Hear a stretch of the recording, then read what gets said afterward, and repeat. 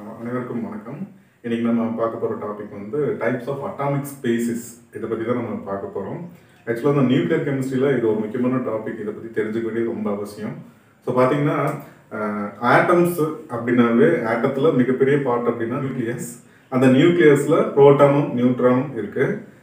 ஆட்டத்தோட outer most ஷெல்லில் electrons இருக்குது. இந்த atomic number அப்படிங்கிறது இந்த புரோட்டான் அல்லது நியூட்ரானை பேஸ் பண்ணி தான் இருக்கும். ஆக்சுவலாக ஒரு ஆட்டத்தில் நார்மலாக புரோட்டானும் எலக்ட்ரானும் எப்பயுமே ஈக்குவலாக இருக்கும். நியூட்ரான் மட்டும் தான் அடிக்கடி கொஞ்சம் அதிகமாகவும் கொஞ்சம் கம்மியாகவும் மாறிட்டு இருக்கும். ரொம்ப ஒரு சில டைமில் ரொம்ப அதிகமாக போயிடும், ஒரு சில டைமில் கம்மியாகவும் இருக்கும். இந்த புரோட்டானும் நியூட்ரானும் தான் அட்டாமிக் மாஸ் பேஸ் பண்ணியிருக்கு. ஸோ அதை பற்றி தான் நான் சொல்ல போகிறேன். ஸோ முதல்ல அட்டாமிக் நம்பர் அப்படின்னா என்னன்னு தெரிஞ்சுப்பாங்க. அதெல்லாம் தெரிஞ்சாக்கில் இந்த டைப்ஸ் ஆஃப் அட்டாமிக் ஸ்பீசிஸ் ரொம்ப ஈஸியாக நம்ம ஞாபகம் வச்சுக்கலாம்.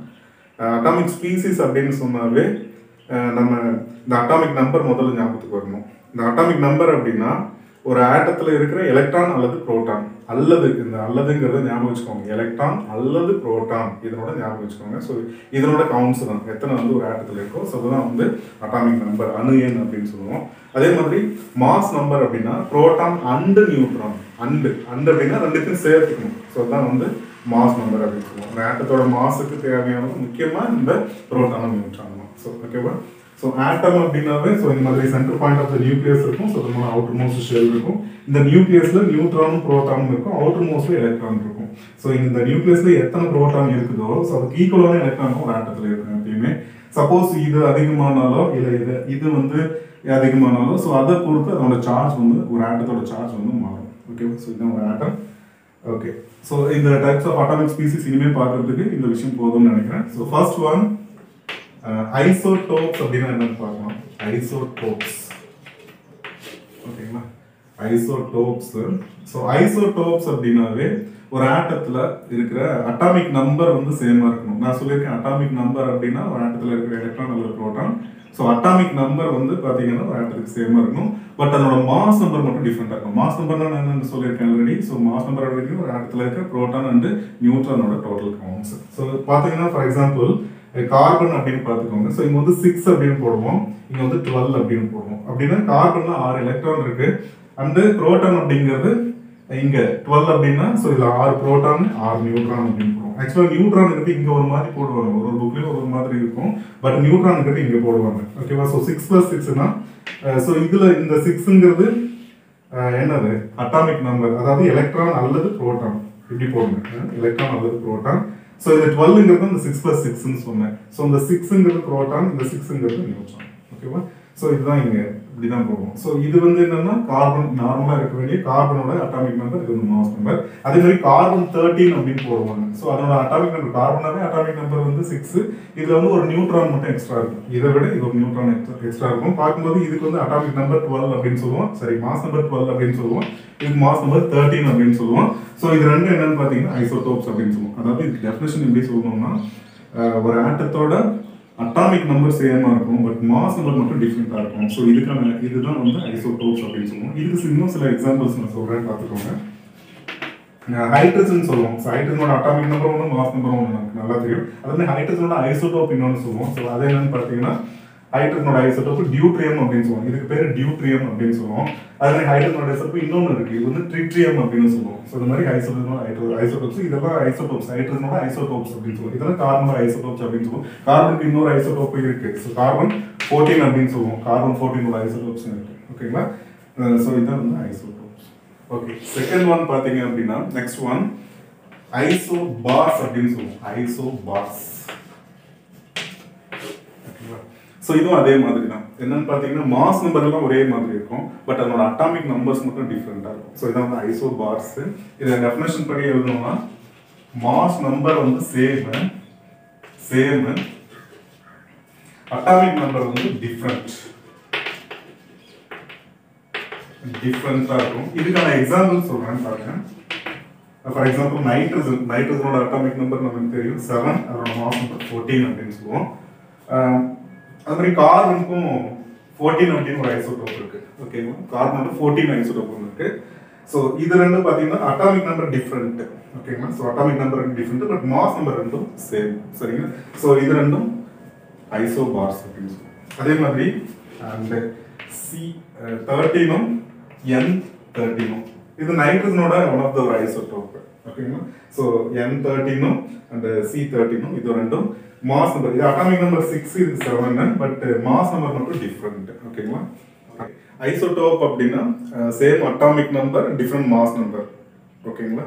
ஸோ அதான் வந்து ஒரே ஆட்டம் தான், பட் அதோட மாஸ் நம்பர் மட்டும் டிஃப்ரெண்ட்டாக இருக்கும். ஸோ அந்த மாதிரி பார்ட்டிகல்ஸ் எல்லாமே ஐசோடோப்ஸ் அப்படின்னு சொல்லுவோம். ஐசோபார்ஸ் அப்படின்னா டிஃப்ரெண்ட் ஆட்டம்ஸ். இது நல்லா ஞாபகம் வச்சுக்கோங்க, டிஃப்ரெண்ட் ஆட்டம்ஸ், பட் அதோட மாஸ் மட்டும் சேம் ஆகும். நெக்ஸ்ட் ஒன் ஐசோடோன்ஸ் அப்படின்னு சொல்லுவோம். ஐசோடோன்ஸ் ஐசோடோன்ஸ் அப்படின்னாவே இந்த N ஞாபகம் வச்சுக்கோங்க, சேம் நம்பர் ஆஃப் நியூட்ரான்ஸ் இருக்கிற எலமெண்ட்ஸ். ஓகேங்களா? ஸோ அதான் வந்து ஐசோடோன்ஸ் அப்படிங்கிறது same number of neutrons but different elements, different atoms. ஓகேங்களா? ஸோ இதுக்கான எக்ஸாம்பிள் அப்படின்னு பார்த்தா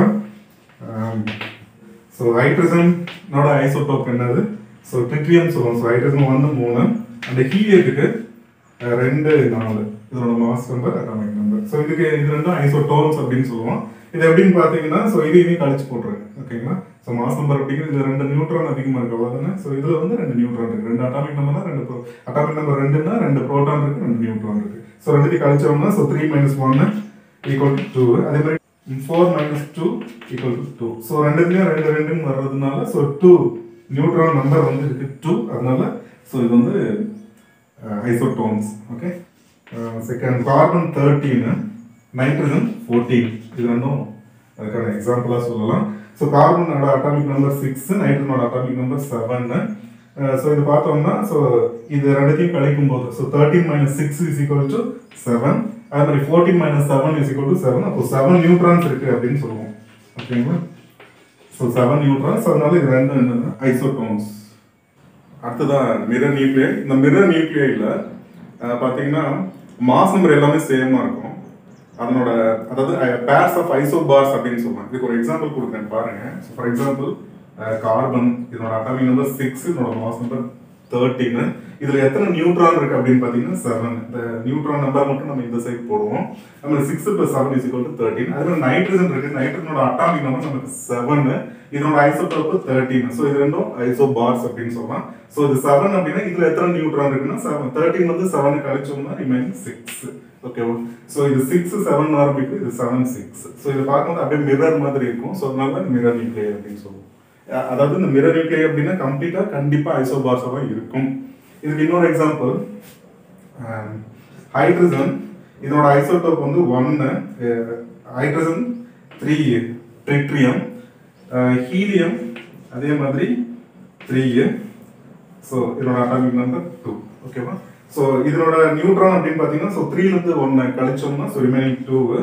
இதனோட நியூட்ரான் அப்படின்னு பார்த்தீங்கன்னா ஸோ 3லேருந்து 2 கழிச்சோம்னா ரிமைனிங் 1. ஸோ இந்த 1, 2, 1 ஸோ மிரர் மாதிரி இருக்கிறதுனால இது வந்து மிரர் நியூக்ளியை அப்படின்னு சொல்லுவோம். ஸோ நெக்ஸ்ட் அப்படின்னு பார்த்தோம்னா ஐசோமர்ஸ்.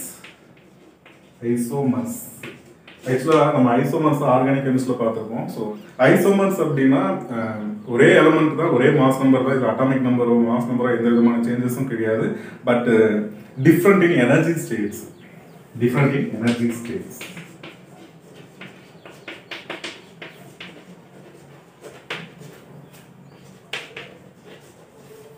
எனர்ஜி ஸ்டேட் ஒரு நியூக்ளியஸ் ரொம்ப ஹை எனர்ஜி லெவலோட இருக்கும்போது ஃபார் எக்ஸாம்பிள் கோபாலுக்கு 60 அண்ட் கோபாலுக்கு 60 இது ரெண்டும் வந்து ஸோ ஒன்று வந்து மெட்டாஸ்டேபிள் ஸ்டேட்ல இருக்கு. மெட்டாஸ்டேபிள் ஸ்டேட் அப்படிங்கிறது எம்னு போடுவோம். ஸோ ரொம்ப ஹை எனர்ஜி லெவல், அதாவது சம் காமா ரேஸை இந்த நியூக்ளியஸ் வந்து அப்சர்வ் பண்ணிட்டு ரொம்ப ஹை எனர்ஜி லெவலுக்கு போகும். ஸோ அந்த காமா ரேக்கு எந்த விதமான சார்ஜோ எந்த விதமான மாஸோ கிடையாது.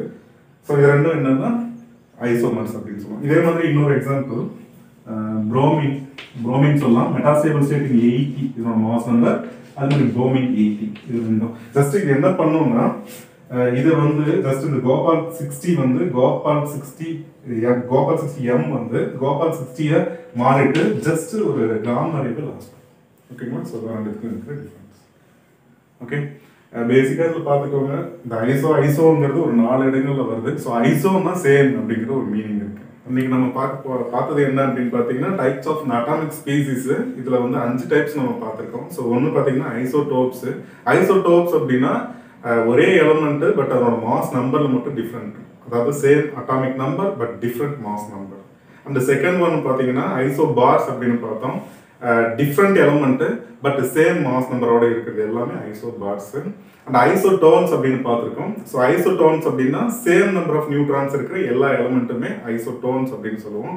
அண்ட் நெக்ஸ்ட் ஒன் வந்து மிரர் இமேஜஸ் பார்த்துருக்கோம். இது வந்து என்னன்னா ஒரு டைப் ஆஃப் ஐசோபார்ஸ் தான்.